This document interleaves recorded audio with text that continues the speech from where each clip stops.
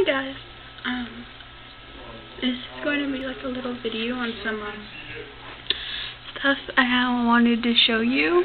Sorry, I have to like move around. Okay, it's some of the makeup I use. Like I love it like a lot, and I wanted to tell you guys about it because I actually use it a lot for whatever makeup tutorials I have. And like the other day I did like a hibiscus kind of thing. You know, those Hawaiian, really pretty Hawaiian flowers or whatever. And I used all three of these. Well, not the gold because I didn't have it yet, but now I do. It's the one I'll use. I have it's a loose powder, like this.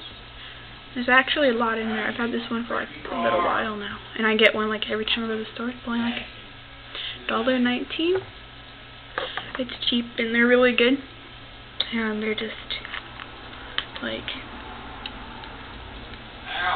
I don't use this little thingy, like little holes on top or whatever, kind of like the salt shaker, like that.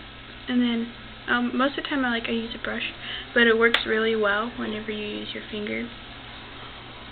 You probably can't see that, and I know you can't, but yeah, it's like a real pretty bright pink. I've used it in makeup tutorials if you've seen them. I used it in the lollipop one I just posted. It's the pink that I use in that one.